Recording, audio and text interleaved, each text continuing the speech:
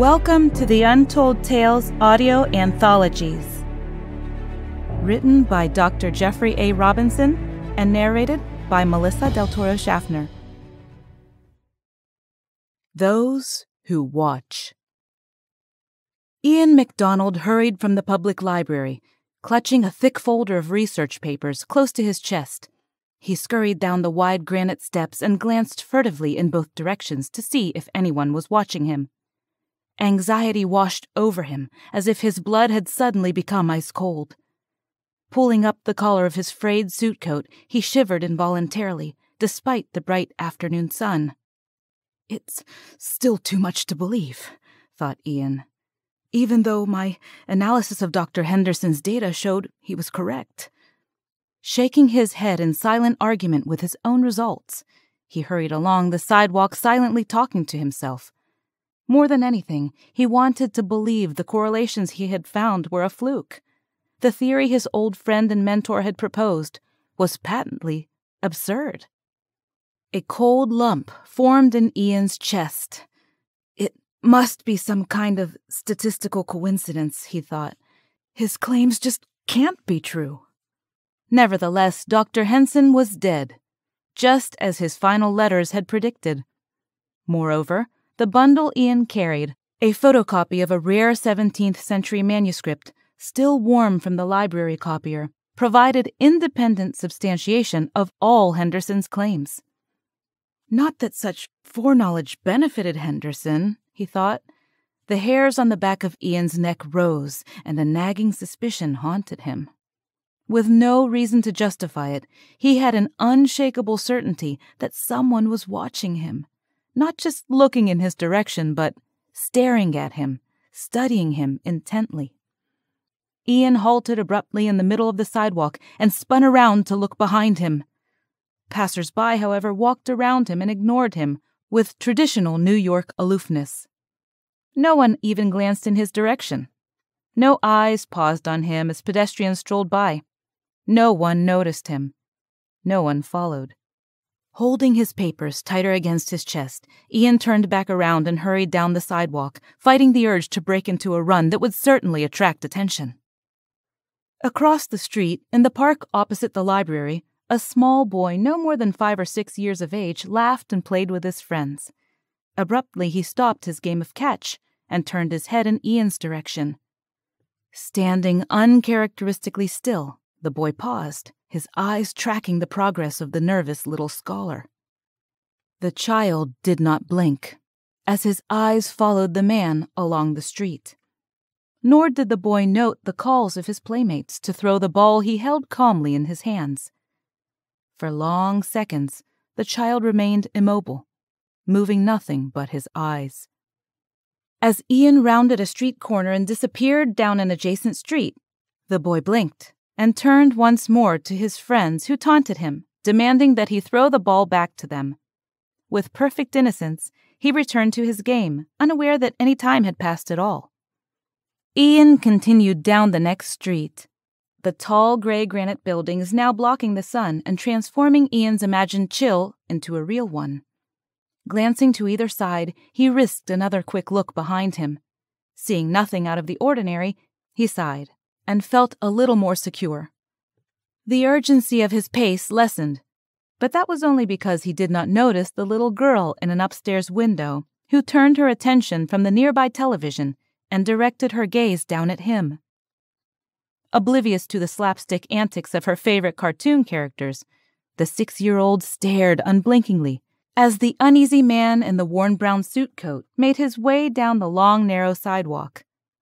As the man hurried between the row of parked cars and the tall apartment buildings, the girl tracked Ian's progress along the block with an attentiveness and intensity atypical of children so young. Hurrying along the street, Ian's anxiety gradually faded. I'm being foolish. Dr. Henderson's theories were delusions of paranoia, despite anything my statistical analysis may have shown. His death was just an accident, that's all. Just an accident. Just because he was paranoid is no reason that I should be. Ian turned right at the end of the block and hurriedly crossed the street, scanning left and right for cars. As Ian continued to reassure himself that nothing was amiss and disappeared from view down the side street, the little girl in the upstairs apartment behind him returned to her cartoon show, and another little boy sitting high on the steps of his own apartment building further down the street stopped playing with his dog and directed his gaze toward Ian as he approached along the sidewalk. The puppy nudged the child's hand, demanding attention, but the boy ignored the pet and stared unerringly at Ian as he passed. My only obligation, thought Ian, is to take Dr. Henderson's papers and notes to his publisher, Stan Bergman. When that's done, my involvement with this whole affair will be over, and I can forget all of Henderson's outlandish claims. Yes, it would be best to forget the whole thing. He gulped, but found his mouth too dry to swallow. If I can. After navigating his way the 6 city blocks from the public library to Stan Bergman's offices, Ian trotted up the steps of the publisher's building and dashed into a nearby empty elevator. Dr. Henderson had contacted Stan before his death and made tentative arrangements to have his papers published. He had even made Ian promise to deliver them if anything suspicious happened, such as his unexpected death. Laughing, Ian had agreed. Now he regretted making the promise and fought once more to stifle the doubts and worries Dr. Henderson's claims nurtured. Ian turned around to face the elevator doors, and as they closed, noticed a small boy sitting on a bench across the wide lobby. Waiting next to his mother, who was digging through her purse, the child's eyes seemed locked on Ian with a steady, unwavering stare. Ian felt a pang of uneasiness as the doors quickly closed. Shaking his head, Ian dismissed the coincidence.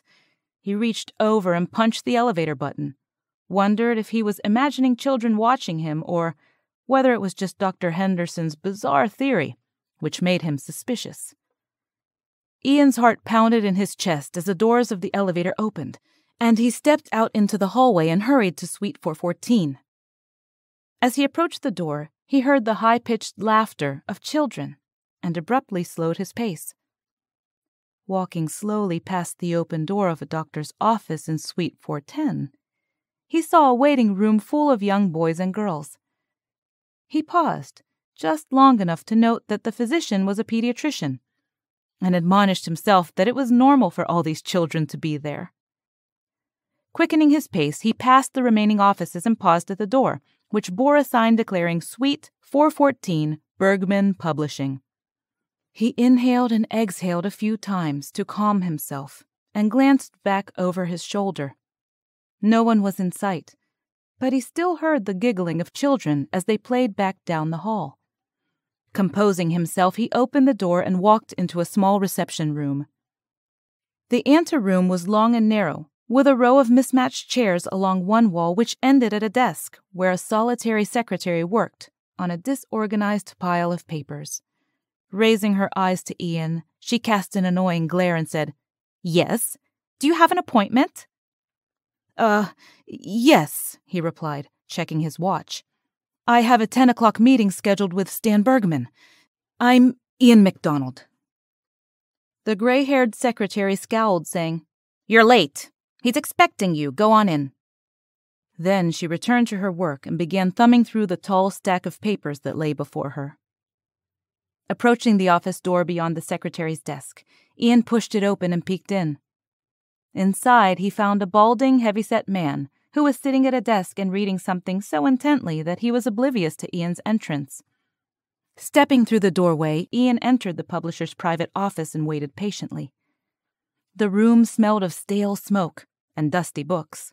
The office walls were lined with shelves and overloaded with books that lay in every orientation, stuffed and wedged into every crack and crevice. Except for the windows, everywhere Ian looked ended in rows and stacks of books.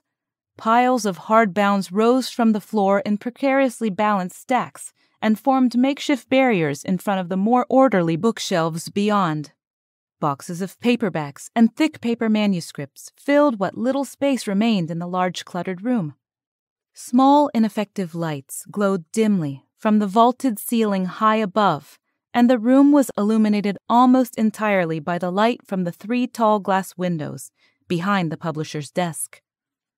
Realizing that his presence remained unnoticed, Ian coughed softly to announce himself. The man behind the desk looked up and immediately brandished a large, gregarious smile. "You must be Ian," he said, rising and offering his hand. "Ben Henderson told me you'd be coming. Please, have a seat."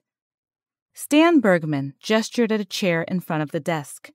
The dark green cushion on the wooden chair was thick but worn.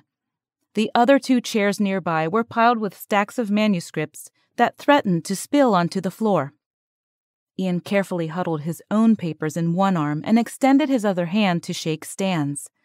The publisher's grip was strong and firm. Returning to his seat, Stan said, "So, where is Ben? Couldn't he make it?" Ian sat and paused for a moment. "I'm sorry," he said, lowering his eyes in embarrassment. "I guess I should have called ahead to explain. Dr. Henderson died the day before yesterday in an accident. He'd already set up this meeting and asked me to attend if he could not. One of the dean's secretaries has been making calls to notify Dr. Henderson's colleagues. I had assumed you'd been informed." Stan's face grew dim. His eyebrows furrowed, and he stared down at his desk for a moment. Grinding his teeth in thought, he looked up and asked, "I'm sorry to hear this. It's terrible. How did he die?" Ian shrugged helplessly and said, He fell down some stairs outside his apartment late Tuesday night. No one heard him fall. A neighbor found his body at the bottom of the stairwell the next morning." Stan shook his head solemnly. "How tragic," he said. "Ben was a brilliant man. I'd known him for decades and published many of his books." Wincing slightly, Ian nodded. "Dr. Henderson's last wish was for me to deliver this to you. He said you'd know whether or not to publish it." Placing his precious cargo of notes and documents on Stan's desk, Ian pushed the stack toward him. "What's this all about?" asked Stan, tapping the pile. Didn't he tell you?" asked Ian. "He spoke as if you would know all about it." Stan shrugged slightly. "I only knew it was based on some of his previous work on abnormal psychology. Ben didn't go into any details. He said he had to verify his findings first." Ian's lips tightened. "That was my job," he said. "I was one of Dr. Henderson's doctoral candidates at the university. As my advisor, he got me a job a few months ago doing some statistical analysis on his research. It only paid part-time, but it was quite an honor to work with someone of his prestige." Pausing, Ian hesitated before continuing, struggling momentarily to figure out how much to explain. "Dr. Henderson's most recent research focused on anomalous psychological disorders. In his 20 years as head of the Department of Clinical Psychology at New York University, Dr. Henderson noticed a pattern in some of his clinical subjects. At first he thought it was a fluke, but later he decided that he'd found a previously unsuspected form of paranoia. That's when he called me in to analyze his data. He was very excited about it." "Really?" said Stan. "What would be so special?" "Well," said Ian, "Dr. Henderson thought he'd found an odd form of paranoid schizophrenia in which patients' fears came true. In this rare form of paranoia, all the subjects thought that others were trying to kill them, and surprisingly, they all died." "What do you mean?" said Stan, his eyebrows furrowing with curiosity. "Dr. Henderson thought some patients classified as paranoids were incorrectly diagnosed. He had me analyze thousands of case studies from all over the world to validate his hypothesis, and his hunch appeared to be right. I found a subset of documented cases with an unusual pattern. All these patients were afraid of children and were convinced they were being watched. Remarkably, every patient diagnosed with this condition mysteriously died within 4 weeks of being diagnosed." Stan looked doubtful for the first time. "That is odd. But couldn't that just be a coincidence?" he asked. "That's what Dr. Henderson worried about," said Ian. That's why he had me do additional research, to find out if this pattern was a fluke, or whether it could be found in historical cases as well. And what did you find? Well, muttered Ian, I did find some similar patterns in clinical records dating back to the early 1920s. Looking back further, I even found similar references in 19th century Europe. Eventually, I even found this. Ian reached down to the papers he had placed on Stan's desk and pulled out a folder containing photocopies he had made earlier that day. Opening it, he showed Stan an image of an illuminated manuscript written in medieval Italian. This is the work of an excommunicated monk named Giuseppe Giovanni, entitled Uno Trattato su coloro che guarda, a treatise on those who watch, written in 1425. The author was a doctor of the church, who went quite mad. The cleric had abandoned his Catholic beliefs and declared that the earth was actually hell. It seemed he believed in demons, but not in angels. The demons in charge of this realm, he said, existed solely for the purpose of tormenting and terrorizing mankind. Moreover, he claimed that they watch us through the eyes of children. Stan's eyebrows rose in curiosity. Giovanni's is the first documented case of this rare form of paranoia that I could find. Also, in keeping with the pattern Dr. Henderson found, the mad cleric locked himself in a tower to keep children away, but fell to his death a mere week after publishing his treaty. The official report on his death concluded that he threw himself out of one of the windows in his tower, but a few others believed he was thrown out by the demons.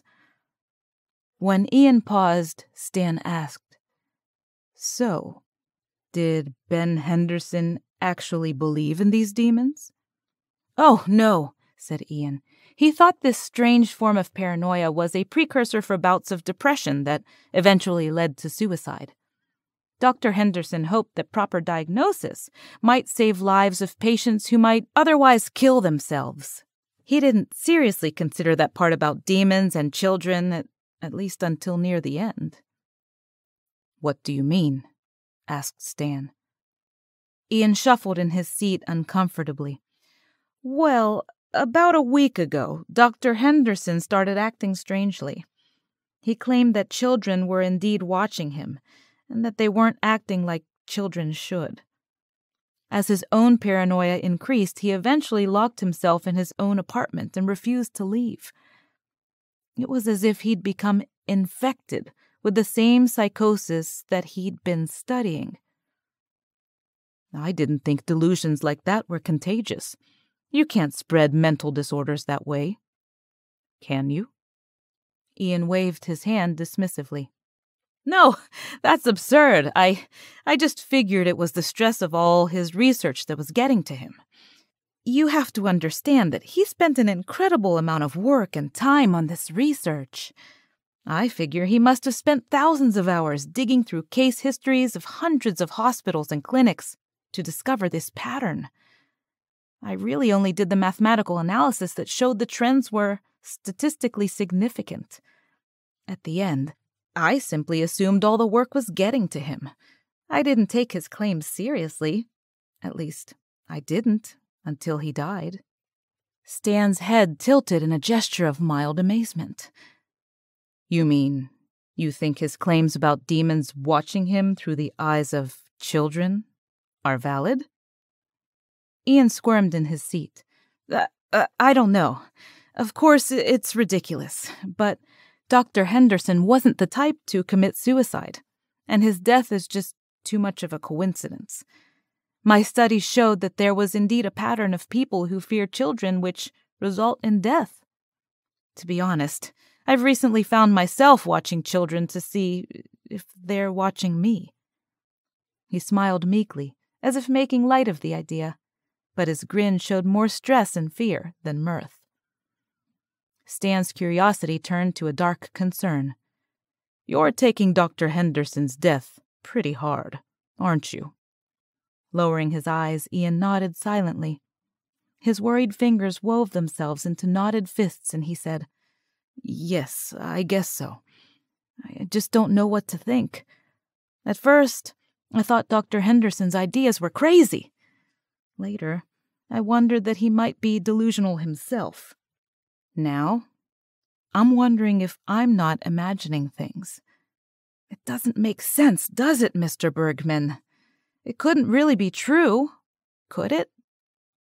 Stan rose and walked over to Ian, placing a firm hand on the scholar's shoulder. No, he said. It's like Ben originally suggested. I'm sure there's a logical explanation. This form of delusion results in suicide, and probably has some real merit, especially if Ben thought it was so important.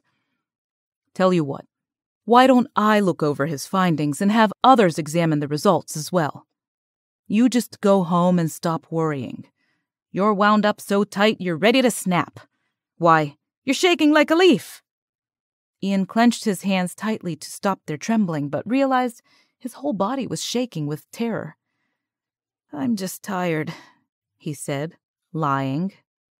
I haven't gotten much sleep since Dr. Henderson died. Rising unsteadily, he held out his hand to Stan and said, It's been a pleasure meeting you, sir. I'm sorry it was under such unpleasant circumstances. Nodding and smiling politely, Stan shook Ian's hand and followed him to the office door. I'll read over Ben's material and contact you in a few days, he said with fatherly reassurance. Ian thanked Stan and nodded at the secretary in the outer beyond as he hurried out into the hallway. All Ian wanted was for all of this to be behind him. He didn't want to think about it anymore. As he strode down the hall toward the elevator, his pace quickened as he passed the pediatrician's office. However, as he reached the office door, a small boy no more than 6 or 7 suddenly stepped out and blocked his path. Ian lurched to a halt, almost running into the child, but the boy seemed unconcerned. Looking up at him, the child said, You shouldn't have noticed us. Ian stood in stunned silence. The boy stood arrogantly before him, with a poise quite unlike anything Ian had seen before in a child so young. You see, now we've noticed you as well. The child's eyes flicked over to the office door Ian had just left. And of course, we've noticed him too. Ian glanced back behind him and realized the boy was referring to Stan. The boy was actually threatening both of them. Anger welled up in Ian, washing away the chill of fear that had crept into him over the past few days. Losing control momentarily, Ian turned back to the boy and grabbed him by both shoulders. Shaking the boy, he shouted, Who are you? What do you mean? How do you know these things? At first, the child didn't respond to Ian's attack, but simply grinned menacingly at Ian, as if mildly amused. But then, the child's eyes seemed to become vacant for a moment, and the boy blinked rapidly as he stared up at Ian with genuine horror. Terror flashed in the boy's eyes, and his mouth opened in a high-pitched scream. Ian instinctively let go of the child and stepped back. The boy immediately turned and raced back into the doctor's waiting room, screaming for his mother at the top of his lungs. Ian looked down at his hands, realizing that he had just assaulted a 7-year-old child. Within seconds, doors along the hallway opened and heads popped out to see what the commotion was all about. Ian rushed towards the elevators, shoving his way past the people who had hurried out of the doctor's office. Voices rose behind him as he urgently punched at the elevator call button. Waiting impatiently for the elevator to arrive, he glanced back toward the crowd that had assembled behind him and tried to act nonchalant. But the elevator doors didn't open quickly enough. The short seconds that he waited seemed endlessly long. Unable to ignore the crying and shouting behind him, Ian risked a peek back toward the pediatrician's office. Outside in the hall, a half-dozen adults had gathered. The child Ian had grabbed stood foremost in the group, sobbing and talking to the adults in broken gasps. A few other children cowered behind, several clinging to one another or to the legs of nearby parents. Then, sniffling loudly, the child pointed at Ian and a woman bending over the boy straightened her back and glared at him. Copying the boy's gesture, she pointed at him as well and announced, "It's that man! He's the one!" Silence settled on the crowd, and all heads turned toward Ian. Ian was amazed at how many people had appeared so quickly in the hallway. Praying for the elevator to hurry, he tried to act innocent and nonchalant. Looking toward the crowd one last time, Ian noticed a small girl near the rear of the angry crowd, who had set herself apart from the others. While the other children had taken up the loud wailing of the scared young boy Ian had encountered, this solitary girl stood silently with her arms crossed sternly before her, her eyes fixed coldly on Ian. As the mob turned and began advancing toward Ian, the little girl donned an amused smirk. For the briefest of moments, Ian felt something touch him. An immaterial caress brushed him, and he roiled instinctively as a wave of terror washed over him, making every hair on his neck and arms stand on end. The little girl grinned openly, her eyes dancing with amusement. Unwilling to control himself, Ian spun and dashed through the nearby emergency exit. Taking the steps down the staircase 2 at a time, he rushed down the 3 flights of stairs and emerged out into the building lobby. Not wanting to face an angry crowd, he hurried out the front doors of the building and dashed across the busy street. Pausing to catch his bearings and his breath, he looked back to see if anyone followed. Glancing up, he noticed Stan Bergman leaning out of one of the tall glass windows behind his desk. Stan waved at Ian and shouted, "Ian? Ian? What the hell is going on? Everyone up here is running around shouting. What happened?" Ian opened his mouth to answer, but wasn't sure himself what had just occurred. Ian had barely started to frame an answer when Stan lurched forward in the window, barely catching himself on the sill. Turning around behind him, Stan appeared to confront someone, but almost immediately fell backwards out through the window. Flailing wildly with his arms, Stan seemed suspended in the air for a few seconds before falling to the sidewalk 3 stories below. His mouth opened in a wordless bellow, but his shout terminated abruptly as he hit the concrete sidewalk. Ian immediately forgot whatever words he was going to shout in reply, but his mouth remained open in shock. Passers-by on the sidewalk screamed and pointed at the horrific scene. Ian glanced back up at the open window from which Stan Bergman had fallen up, and then saw papers flying out of the window. As the printed sheets fluttered on the breeze and scattered out over the street, more and more handfuls followed. When the flow of printed pages from the window finally stopped, a small figure appeared, framed in the opening. The small girl that he had noticed in the hallway glanced out momentarily and stared unerringly in his direction. Ian had no doubt that the papers that had been tossed out onto the street were those he delivered to Stan. Now, with all the evidence destroyed and Stan dead, Ian was the only one who knew about Dr. Henderson's work. And the children. Another wave of terror swept over Ian, and his skin tightened with gooseflesh, as if death had just reached out to touch him. Glancing back at the window, Ian noted that the girl was gone, but across the street a crowd had emerged from the building, and several people pointed at him once more. Without further thought, Ian turned and ran. It didn't matter that he had done nothing wrong. Ian wasn't worried about providing an explanation or an alibi. It wasn't the police or the authorities he feared, but rather the children who might be following him. The children who might be watching. Without any concern about where he might go or what he might do, Ian simply ran. Before he got to the end of the block, however, a young boy in a baseball cap and blue jeans stepped out from around the corner and blocked his path. The boy crossed his arms before him and focused his gaze on him, unintimidated by Ian's mad dash. Ian broke off his sprint, came to a halt, slowly backing away.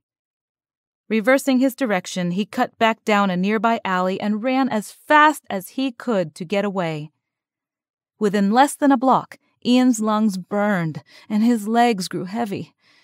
Panting heavily, he emerged from the alley and stepped out onto a sidewalk. Glancing up and down the street, he saw children in each direction, standing silently and watching him. It was as if they had been waiting for him. Gritting his teeth, Ian dashed across the street, narrowly missing a passing truck, which slammed on its brakes to avoid hitting him. Hoping the truck might block the view of his watchers, Ian disappeared down the next alley. The narrow roadway between the buildings split and turned. Soon, Ian lost himself in a maze of narrow alleyways in the poorer part of the city. Twice, he found exits to other side streets, but each time, when he peeked out, he saw diminutive sentries waiting for him. Running out of breath, Ian decided to cut through one of the nearby abandoned buildings instead of keeping to more visible alleys. His lungs burned, as did the muscles in his arms and legs. The rush of adrenaline that has fueled his flight faded, and all that remained was the fear that had driven him forward. Searching for another way out of the alley, his breath sounded with ragged gasps and his heart pounded far harder than was demanded by mere physical exertion. After trying several doors, he found one that was unlocked and carefully crept into a deserted row house.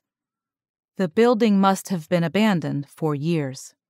Trash and papers were piled in the corners, and many of the plasterboard walls had holes punched in it.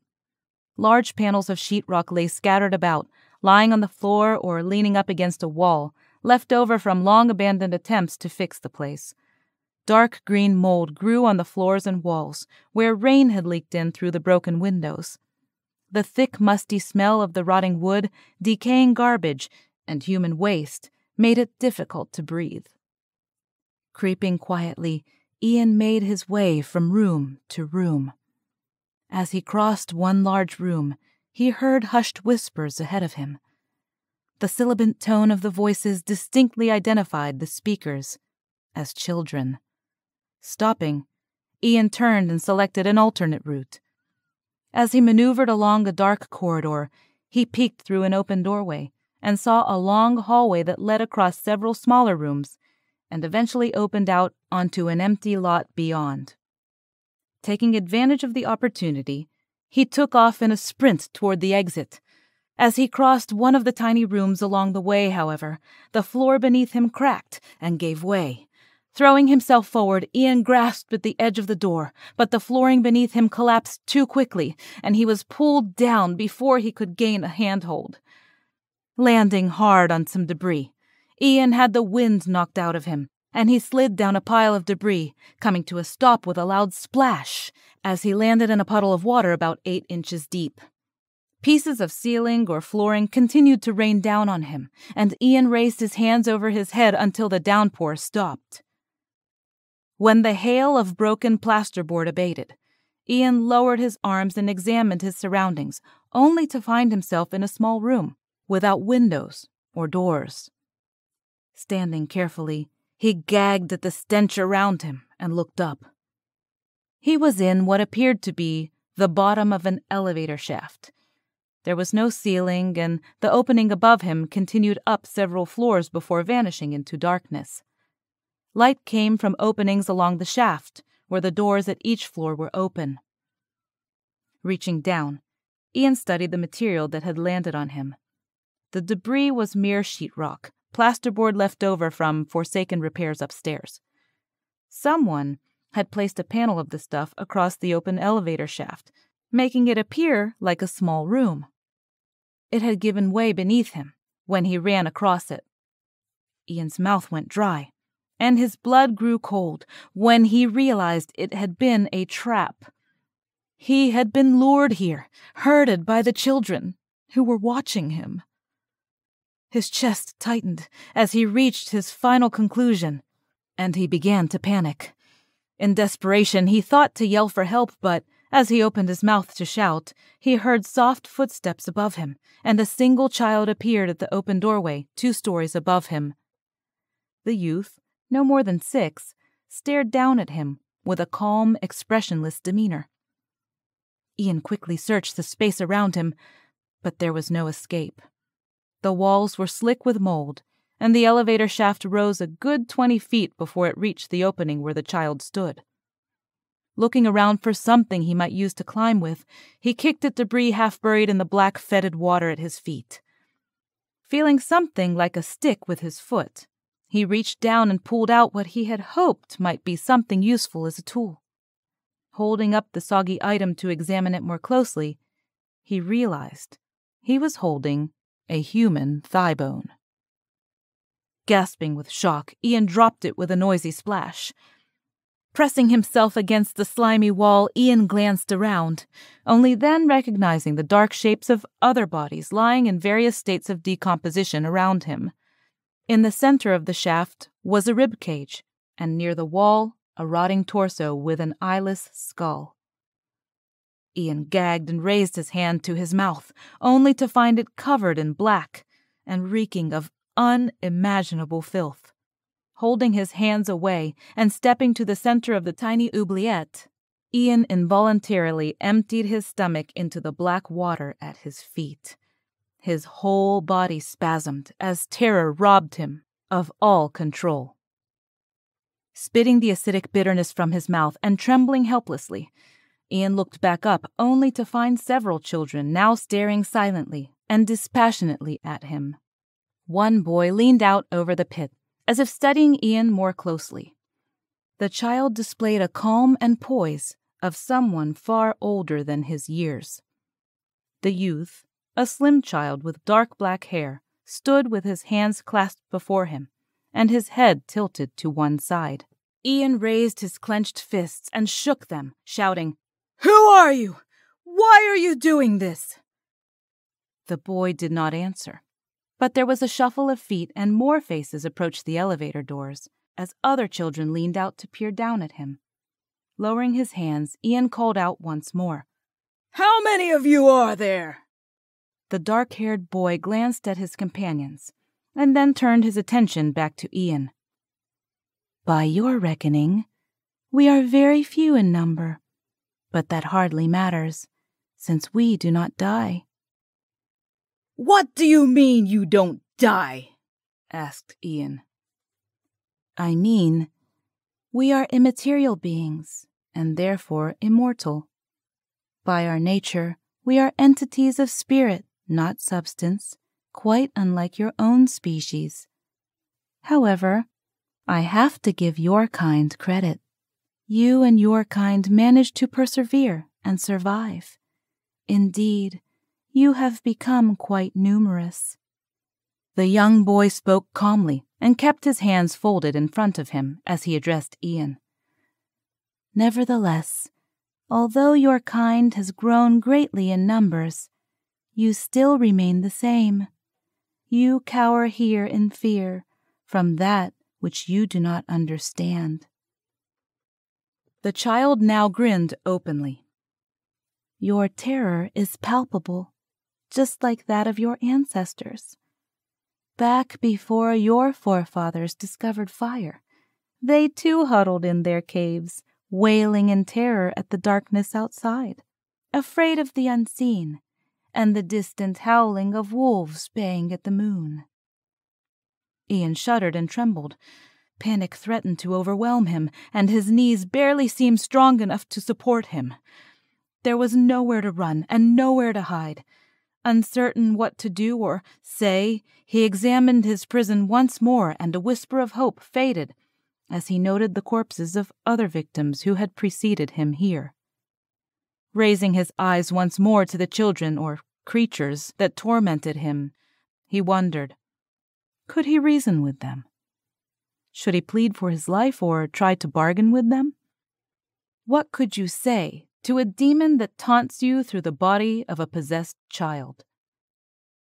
"Why are you doing this?" he shouted. "We haven't done anything to you. Why did you kill Dr. Henson and Stan Bergman? Why do you watch us and hunt us? Are you just playing with us? Is this just part of some grand scheme to control us or take us over?" The demon child showed emotion for the first time and chuckled. No, not at all.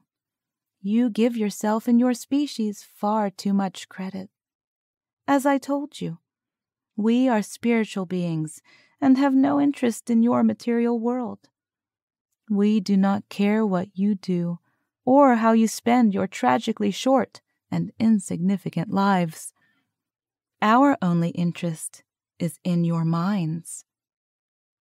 With that, Ian gasped as he felt something brush his mind once more. It was as though an invisible hand reached out and stroked the edge of his awareness. The touch, however, was cold and alien, and he spasmed involuntarily, as if something unclean had violated him.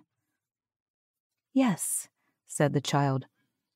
We can ride the minds of your species and move them from one host to another, sharing your senses, hearing through your ears, and seeing through your eyes. While we can do this with adults, it is uncomfortable and often troublesome. Mature members of your kind resist such invasions. There is far more space in the minds of children, and the youngest ones usually don't even notice or remember extra passengers after they've gone. The boy laughed aloud, delighting in Ian's growing distress.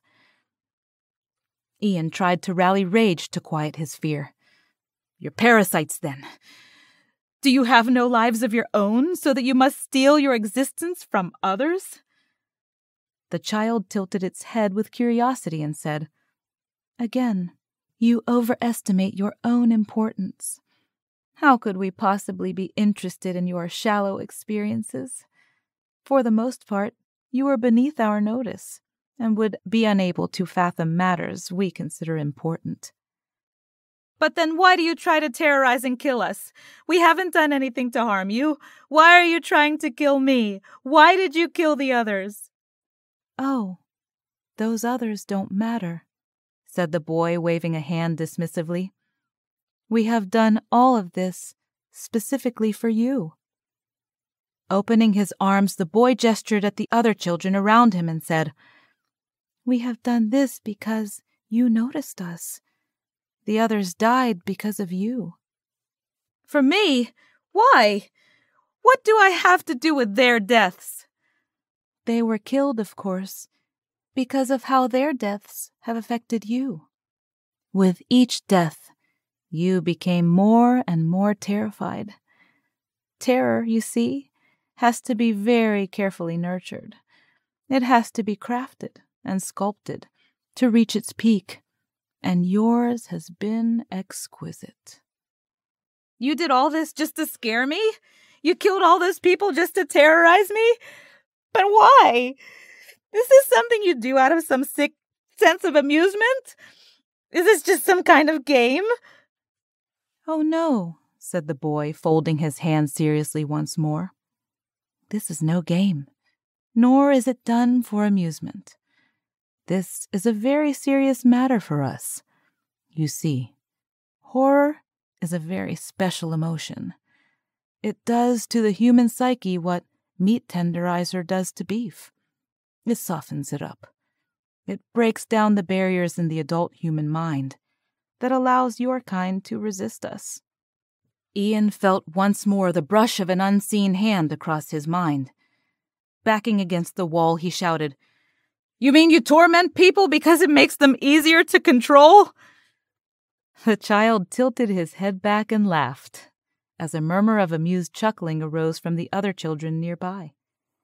Peering down at Ian once again, the child said, Again, you delude yourself by thinking you're worthy of such attention. Mankind, you see, imagines itself as the apex of life in this world.